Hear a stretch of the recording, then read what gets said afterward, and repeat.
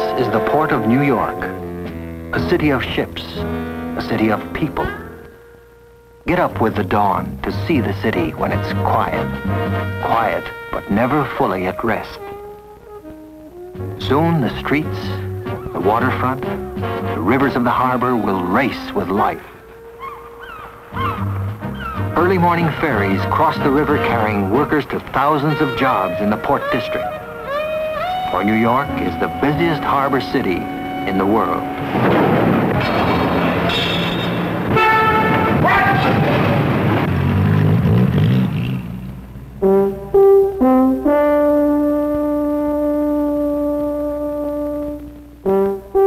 The day begins and ends with ships.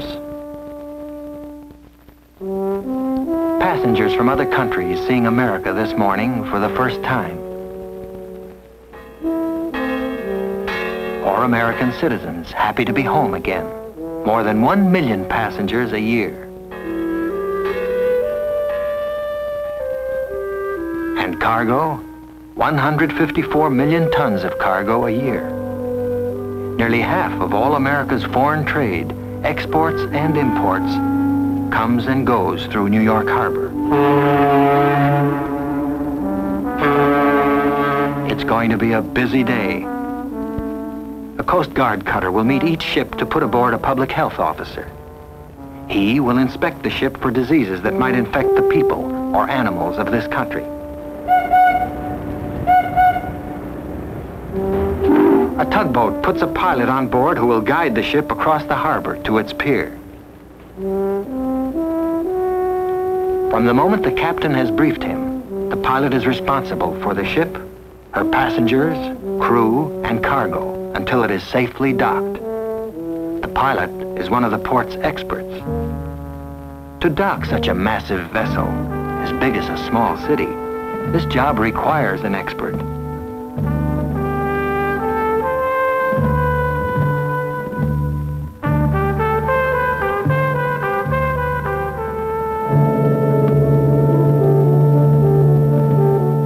The job also requires the help of powerful tugboats and many dock hands.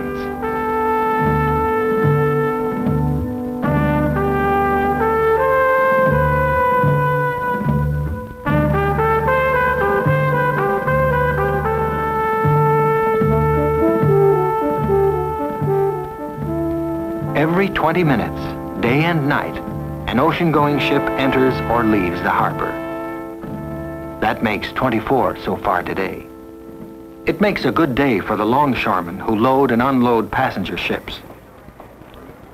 They carry the passengers' baggage from ship to pier for inspection by officers of the United States Customs Service. Everyone entering this country fills out a baggage declaration, listing items he bought abroad. A customs inspector compares the traveler's baggage with the declaration. He checks for items that are not allowed into the country. Then, when he has seen that everything is legal, the traveler is welcome home. To New York traffic.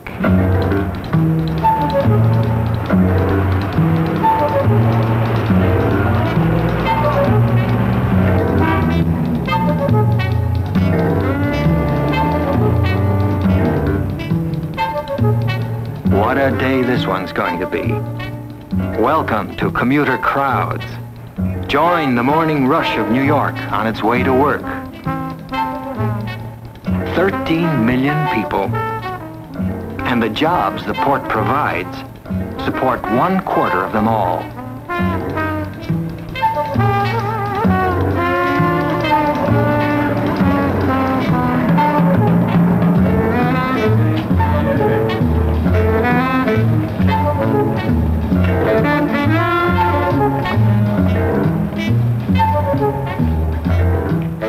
But it's not only a work day for the harbor, it's a school day too. This is our country's only public maritime school. The ship itself is the classroom. Classes in deck work, the engine room, training for stewards, prepare high school students for jobs on ocean-going ships, and some as officers in the Merchant Marine.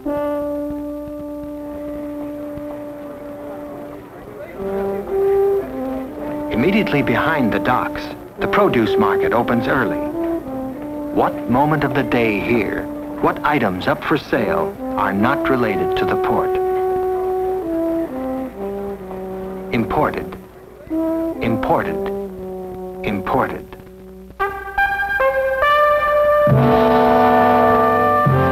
But before the spices of the Indies can leave the pier, they must wait to be cleared through the United States Customs House. Here, brokers and freight forwarders, the men who handle cargoes from overseas, have their shipments cleared through customs. The paperwork involved with moving cargo from pier to destination is settled. And $5 billion worth of imports every year are ready for distribution throughout the United States.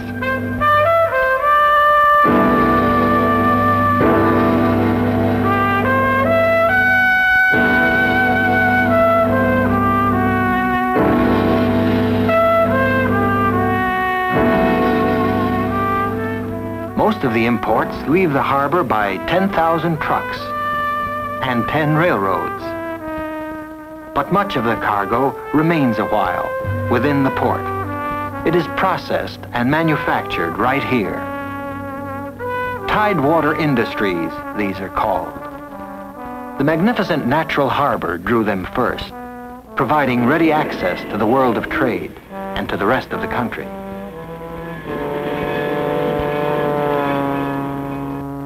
These industries use goods and raw materials shipped directly from sources overseas.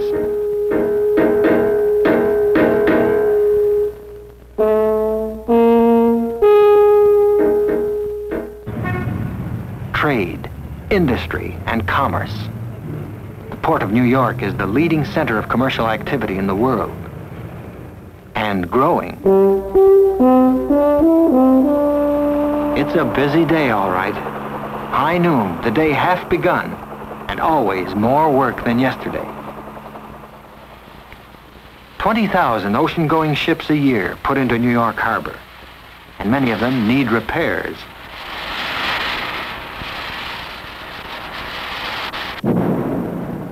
New York shipyards are ready to do the job.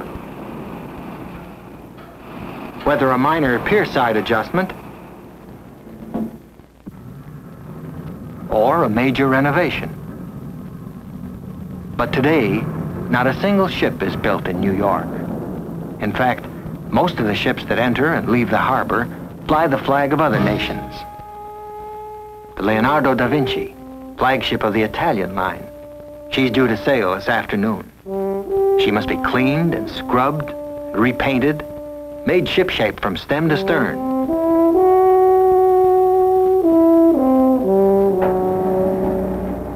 Everything she might need for the return journey to Italy, the Port of New York can supply from its industries and markets. She's ready to sail with a crew of 556 and more than 1,000 passengers.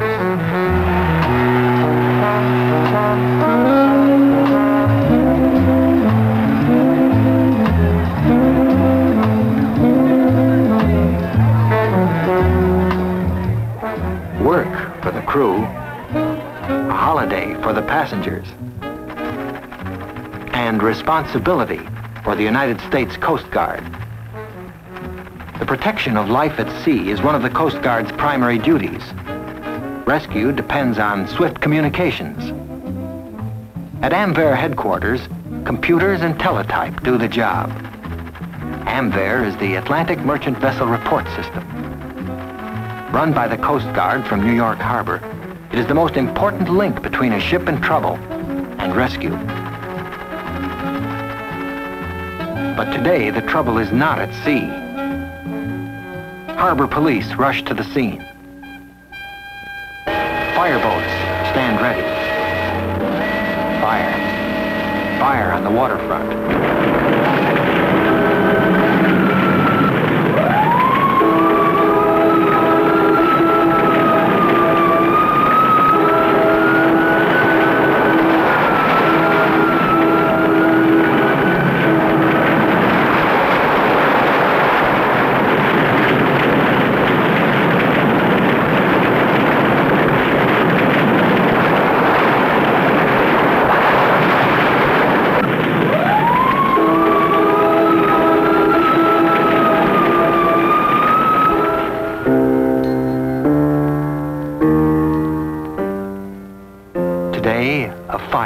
its toll. Day by day, the port of New York is growing old. But out of the ashes and the decay, the port of New York is also building.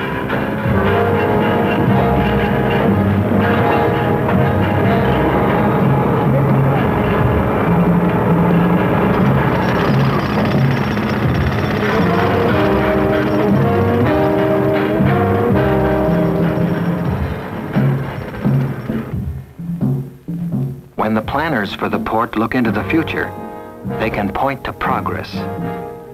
By the year 2000, they hope to change the waterfront into a showplace of passenger terminals, apartment buildings, and parks. Most of the cargo operations now handled on Manhattan Island would be transferred to outlying areas. Of all the plans for modernizing the harbor, none is more spectacular than what is happening here on Manhattan's west side.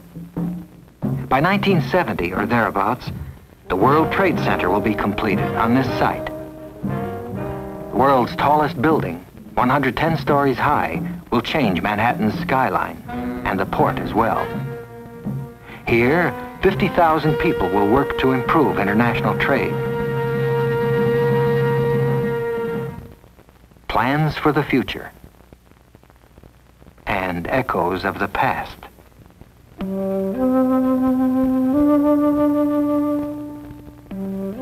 This is Ellis Island, once America's great immigration portal. The buildings on the island lie abandoned now.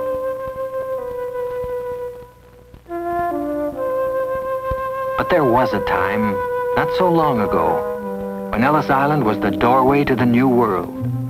A doorway opened wide to more than 15 million immigrants. The Irish and the Poles, Germans and Italians. What will become of Ellis Island now? Plans have been made to transform it into a national monument devoted to the history of immigration.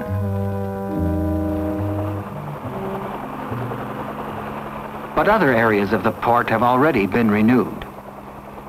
Across the bay in Newark, the biggest waterfront program ever undertaken in the harbor is underway. When it's finished, it will be able to handle 11 million tons of cargo yearly. Along the waterways of Brooklyn, 13 new piers can berth 28 ships. New Yorkers realize that unless port facilities are modernized, other eastern seaports will take the lead. For the life of the waterfront is as essential now to the life of the city as it always has been.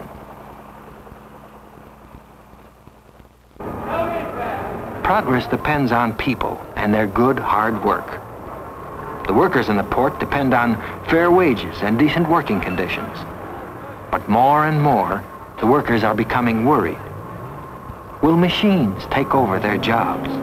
See, I feel that automation, it's true, it's making the work 100% easier. But at the same time, it has taken man hours away from us. We would take at least a week before to handle a shift. It's only taking us about 3 days now.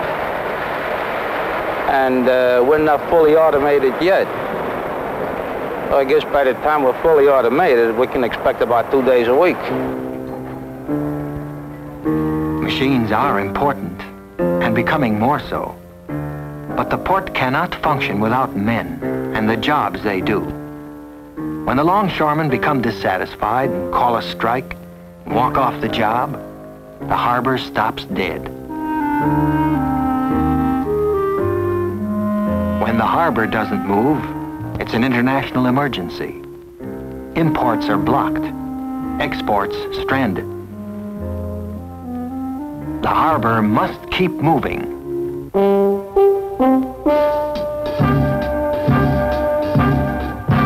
When it does, the day is saved from coast to coast and in the markets of the world. In the home port, life returns to normal. Hectic, loud, crowded, but productive. Once again, ships of the world converge on New York Harbor. The great ocean liners